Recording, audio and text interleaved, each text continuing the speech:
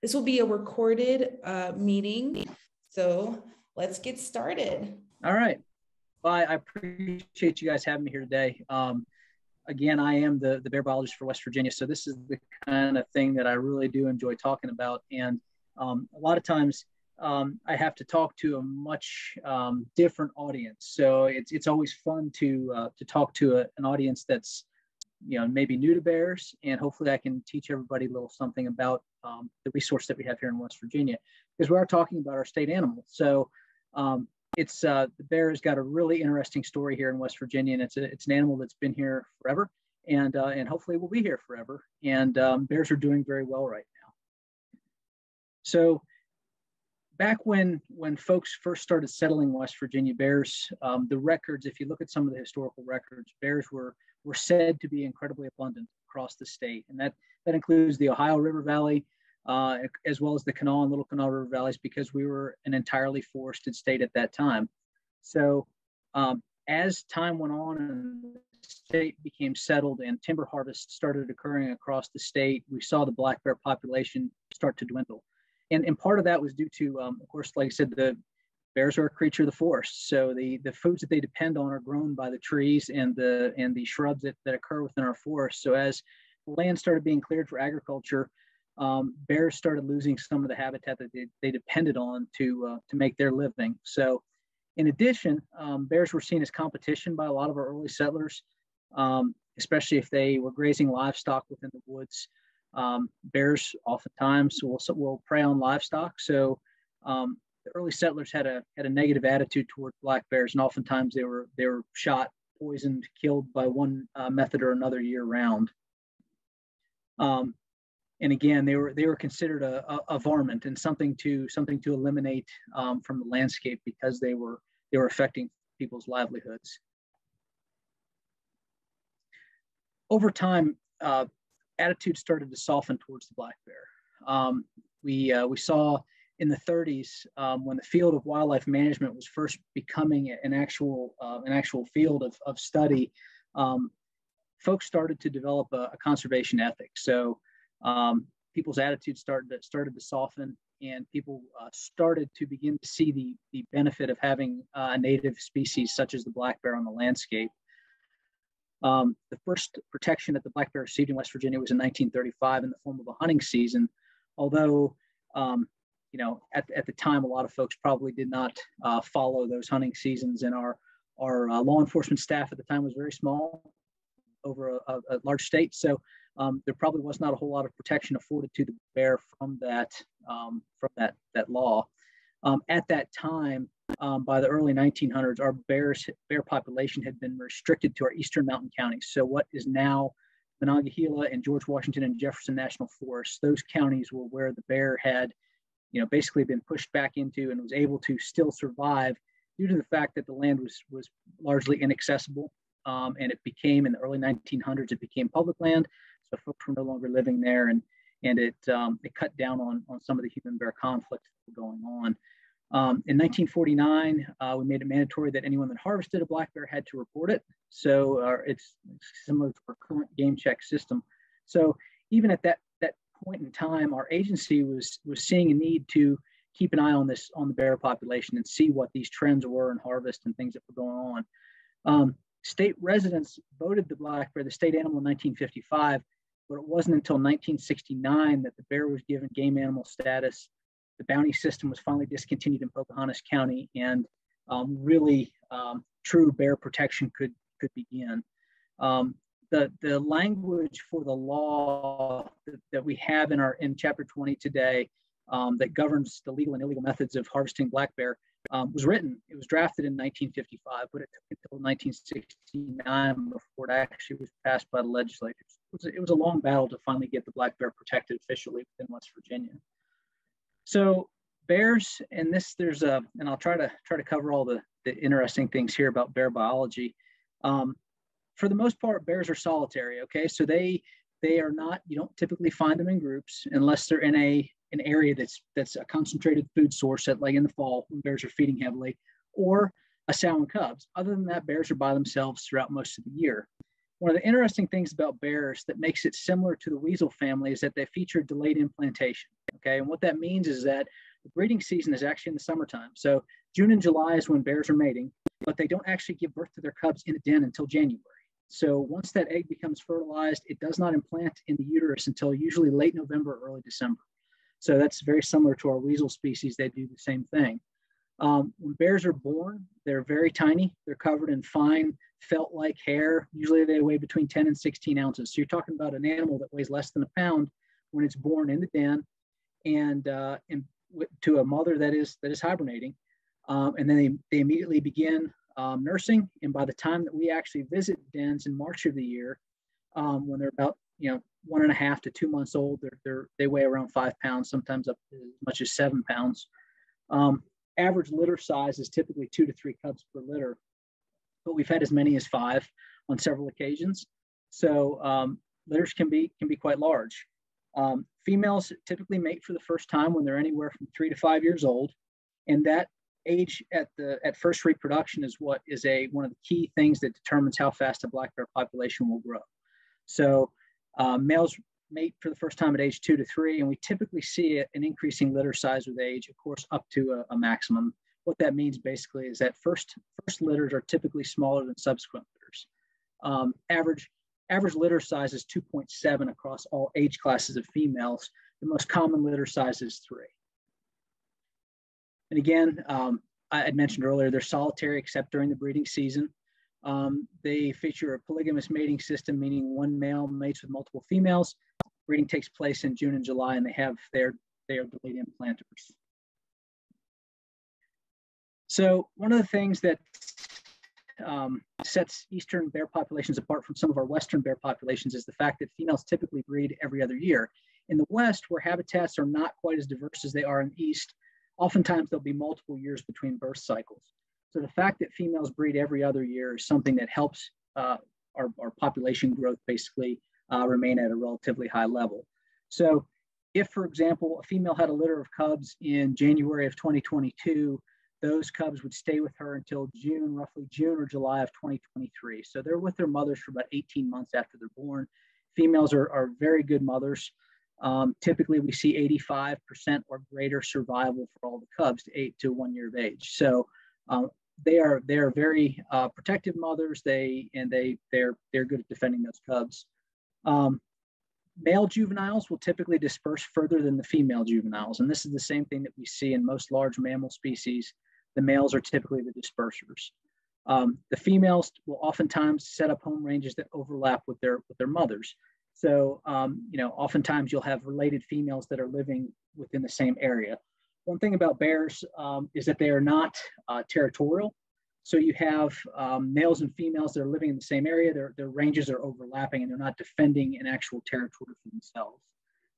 Typically, males have larger home ranges than females, about 3 to 5 times as large. So a male can have a home range that's anywhere from 20 to 40 square miles, depending on the time of the year and food resources within that home range. Males will move a lot during the breeding season in the spring and summer. And then also we see long distance movements in the fall in relation to food availability. Females have much smaller home ranges and typically stay in a much smaller area. But even that smaller area of the females, 10 square miles is 6,400 acres.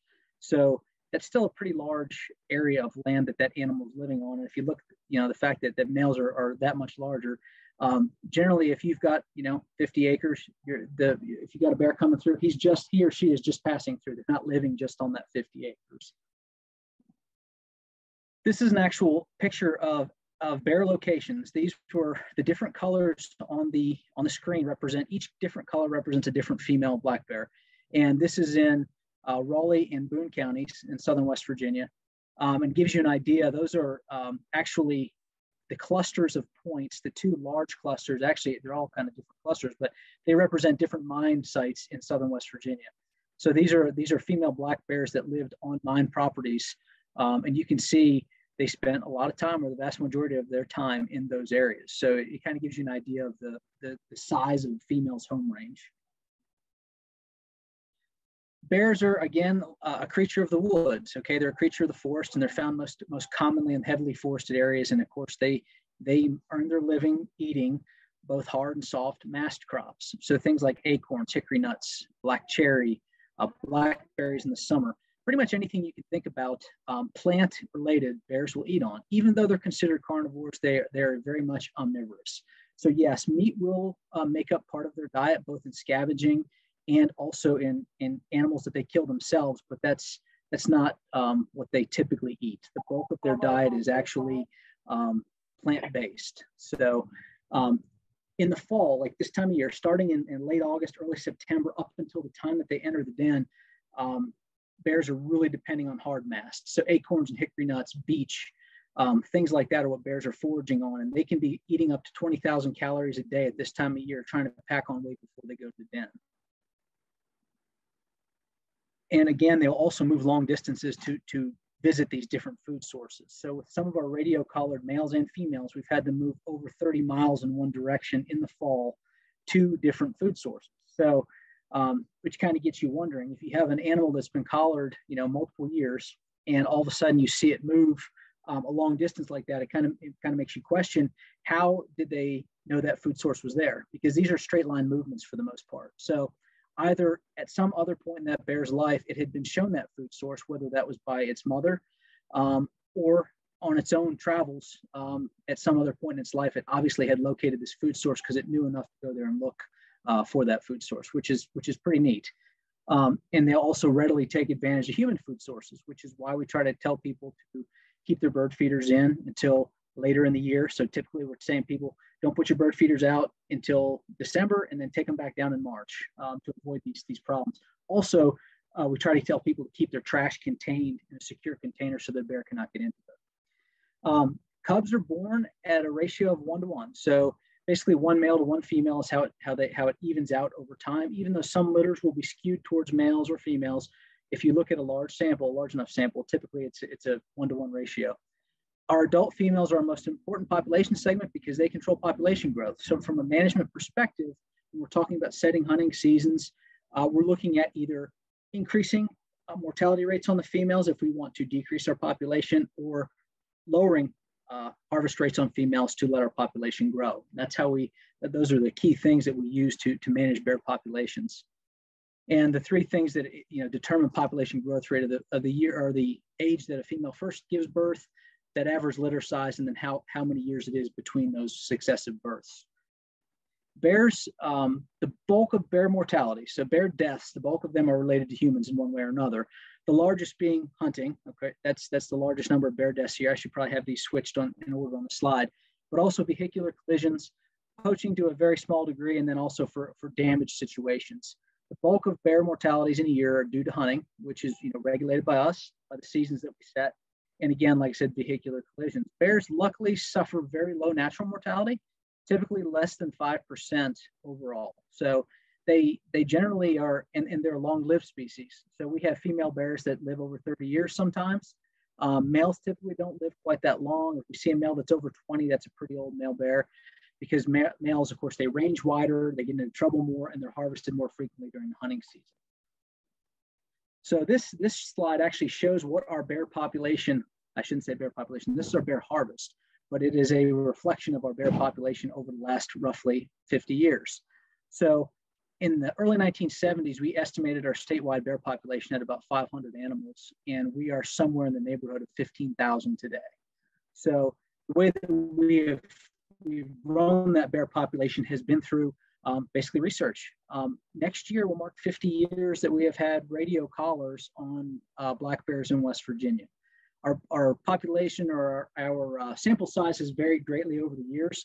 We don't have nearly as many collared today as we did at one time, but we have learned a lot from our radio collared females. This is a slide of what our nuisance complaints have looked like since 1997 when we started recording them. So they vary greatly. Nuisance complaints are most closely tied with natural food abundance. So in the years of poor natural food abundance, and that's typically in the summer, that's when we see our highest spikes in nuisance complaints, 2020 being our worst year due to a soft mast failure. And here's how the nuisance complaints kind of shake out by the month. So, we can have, bears can be active at any time of the year, even though we say that bears hibernate. Especially in the southern part of the state, we have bears that are coming and going from the dens throughout the winter. So it's not uncommon to be out in the woods in January or February and to see bear tracks in the snow, because a lot of times bears, if there's food available, will come out and eat a little bit more and then lay down again, depending on how the weather conditions are. But generally, as we're, where we are right now in the year, we're getting into the slow time when it comes to nuisance complaints, because bears are kind of winding their year down. This is good information here. So when it comes to bear complaints, if you look at our first 4 categories, or 5 categories on the left, going from left to right, garbage by far number 1. The categories of being seen and around the property typically are tied to things like category number 1, which is garbage. Okay, they're on the property most of the time because there's a food source, whether that's garbage, pet food, bird food, something of that nature. There's typically something that's drawing that bear in. It's not unusual to see a bear that's just passing through, but if the bear's hanging around, it's because there's probably some food there. And that's how we deal with the bulk of our complaints, is handling attractants on your property, in and around your property. Here's a look, and this is from 2018. It's a couple of years old, but this gives you an idea of where our highest numbers of complaints are. Of course, the eastern part of the state, that's where the bears have always been. It's where our bear population grew. So our bear population, as it's grown, has kind of spread southward and to the west. And we have bears clear over to the Ohio River now. Some of our bears have been in Ohio and probably still are. Ohio actually radio-collared a bear 2 counties into Ohio that in the following June, it ended up in Tucker County. So, and then stayed there. So that particular bear was probably a West Virginia bear, and it was a male that had gone on some sort of dispersal movement, ended up in Ohio and decided to come back. So hard to say why. It could have been due to a lack of female bears at that time of year, which is why he came back to West Virginia. This is what the costs of bear damage are on a statewide basis around the state. And again, the bulk of these claims are focused in our eastern mountains. The counties in red typically are due primarily to corn, field corn damage. So I mentioned that next year will be 50 years that we've had radio-collared bears. Radio telemetry just basically became something that you could use to follow animals in the late 60s. So in 1972, we collared our first black bears in West Virginia at a point when our population was very small. So the first collared bears, and these were females primarily, were Randolph, Pocahontas, Tucker. Those were the areas that we knew there were bears, we could catch bears, and that's where we started studying them. So in 1999, in response to a growing nuisance problem in southern West Virginia, we also added a southern study area. So at one time in the early 2000s there, for about 10 years, we had 30 to 35 female bears in each study area collared that we were tracking yearly and doing den visits on. So the way that and again, what we were looking for was information on survival and reproduction. So we could learn things like average litter size, okay? And that's good information to have. One of the key things to growing a population, though, is how many of those cubs actually make it to 1 year of age to be recruited into the population. And I mentioned earlier, our cub survival is typically 85% or greater. So by following these, by going back to those dens, the second winter, basically, when these cubs were a year old, we knew how many cubs were born the previous year. Then we go to the den the following year and we say, okay, she had 3 and 2 of them made it. So we knew, okay, 67% of those cubs had survived. But most of the time, if she had 3 cubs in 1 year, she had 3 cubs with her as yearlings the next year. The other information that we've always collected were our teeth from our harvested bears, and that helps me reconstruct the population through time to develop our population estimates. And we also collect reproductive tracts from the females that are harvested during the hunting season, and that tells us how many cubs they would have had the following year. So in the summertime, we would be out trapping these bears using a variety of methods. Typically, we're using foot snares that don't harm the bear. So basically, we catch them in the snare, trying to get a sweet treat out of the snare. We immobilize them, we tag them, we put the collars on them, do the things that are necessary that for us to monitor the bear. And then, of course, we go back in the wintertime, locate the dens, and then we do den visits on them. So, and of course, the most popular den visits are the ones that where the cubs are. The yearling visits aren't as I guess desirable for some people. Everybody wants to see the little ones. So, and they can be pretty small. The ones in the upper left-hand corner were probably only about 2 to 3 weeks old when we visited that particular den. But this is always a big hit with most folks. So from 1972 to 2007, we handled over 1,600 bears more than 4,000 times on those two different study areas. Our average litter size did not differ between the areas, but we did find that our females in the South, on average, give birth for the first time at age 3, whereas our Eastern Mountain County bears typically give birth for the first time at age 4. So if you, from a population growth standpoint, our Southern population will grow at a faster rate than our Eastern Mountain population. I've tried to hit the high spots on the bear stuff. There's a lot more. I could probably go on for a lot longer. But I'm going to leave it at that for right now and try to address any questions that you guys might have. Okay, awesome. So we have a couple of questions here. So are there any electronic tagging / radio collar methods to map bears in West Virginia? Yes. So our original collars were just VHF. Basically, they just gave off a signal that we had to track with an antenna. But of course, as technology has advanced, in 2007 was the first year that we had GPS collars available, basically on the market. They were the first bears that we radio collared. We've had a number, I guess we're on the 3rd or 4th or 5th different version of GPS collars. So I currently keep about 10 females radio collared in the state. They are for surrogates. So when we have orphan cubs in the spring, I have these females available that I can take. I can take the orphan cub and I can put it with a sow that has cubs that year. And we have very good success with those females actually adopting those cubs. So the collars that these bears are wearing now are GPS technology. So basically, I can log onto the computer and I can see where those bears are on an almost daily basis. So much better than the old technology, but still we have gaps if that bear is not in an area where she is receiving satellite communication. But yes, we do have, and that is how we do it now is through GPS. Okay. One question that I had was, why do you think the southern bear populations are giving birth at a younger age than the mountain ones? It's so everything with a bear is driven by food, and typically it means those females are in better physical condition. So that is what determines that age at first reproduction is the amount of food available. So healthier females, heavier females are going to breed first. So it has to do with the diversity of our forest down here. It could also, part of it is probably due to the fact that some of these females down here have access to high quality human food throughout the year, which is part of the reason they're in better physical condition. But it's over the whole landscape. We're talking about a forest that is probably more productive. It's more diverse, especially so that even in years of food scarcity, these bears down here have other food sources they can switch to. Okay, that makes a lot of sense. So the next question is, okay, I also want to know this. What's the difference between a black bear and a grizzly bear? Fortunately, a lot. Essentially, they're both bears, okay, but grizzlies are much larger.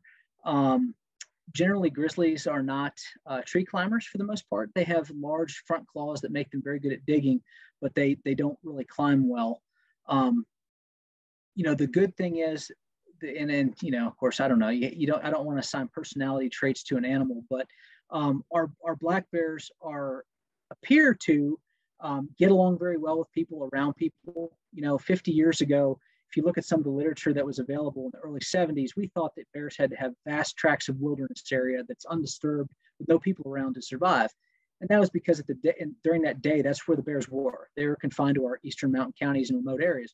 But as we come to learn over time is that bears do incredibly well around people. So they're very adaptable, far more adaptable than we are, as far as living in urban areas. So, and what we find is these bears that live in urban habitats often are much larger. They have larger litters. And for the most part, you don't even know they're there most of the year, except when they start causing problems. So when those food sources become limited, that's when we see those bears getting into trouble. And it doesn't take too many bears on the porch, bears tearing up the gas grill to get people upset and then want to see something done with that bear. But bears our black bears are very, very tolerant animals, and they do very well around us. Where I don't know, I'd be a little bit more concerned about a grizzly probably constantly coming around my house or living around there all the time. But I don't know.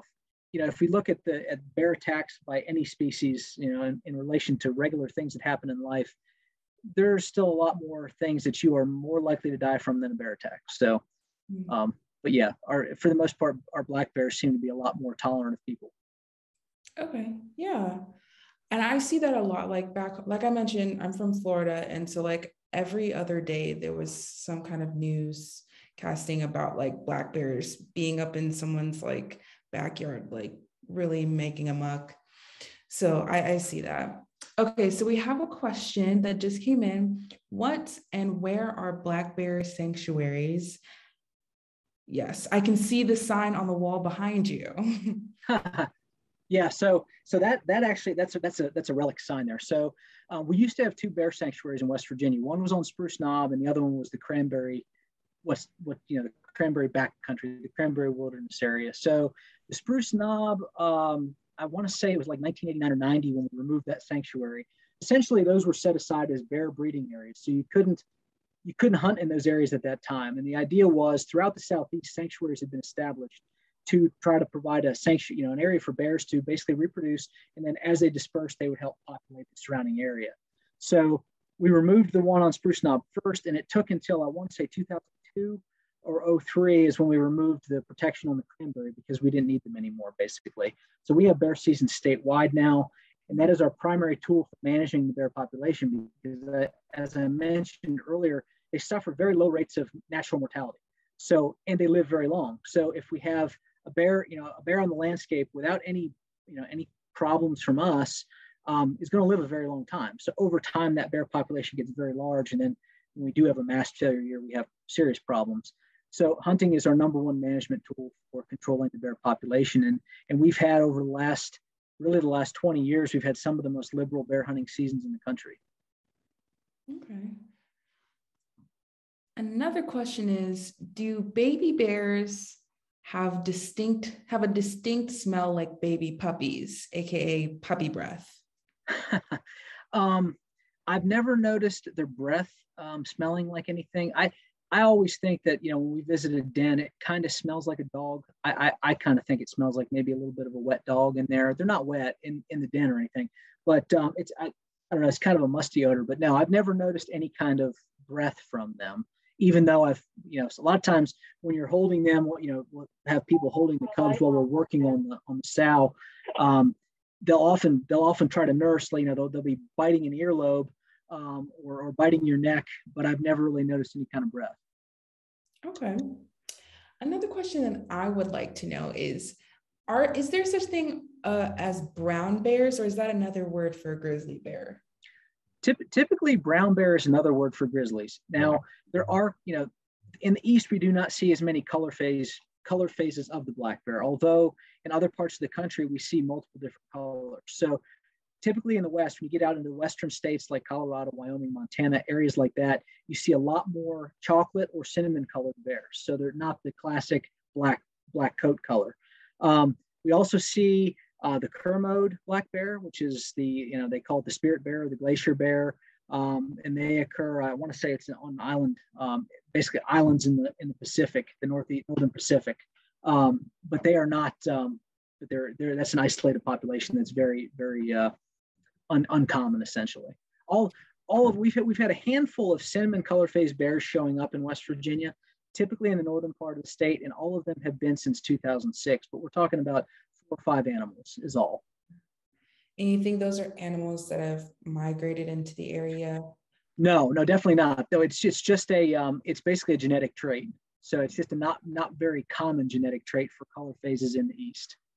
Okay, cool. Have you ever seen one of these glacier bears? No, only in pictures. Okay, that'd be so cool. I think that is it. Yes. Oh, okay. So I know you mentioned that black bears aren't all that territorial, but they do overlap in their range, but they're not quite like living on top of each other. So how long does it take if, say, a black bear died? How long would it take for another black bear to occupy the space or the range that previous bear had? That is a good question. And in order to figure that out, you'd have to have a large number of animals collared in one area to see how those movements play out. honestly, I don't think it would take very long. Like I said, because they have such overlapping ranges anyway. You know, I don't know. That is a good question. But I don't think it would take very long because they're all sharing space as it is. Okay, great. Yeah. Okay, so I think that's all the questions. And that's just about the end of the field trip. Thank you so much, Colin, for talking about black bears. I've definitely learned a lot, and I hope that everyone watching today learned a lot. There will be a follow-up email with your information, as well as some follow-up resources to learn about black bears. And with that being said, I'd like to thank you for being here again, and to thank everyone else for watching. Thank you. Bye.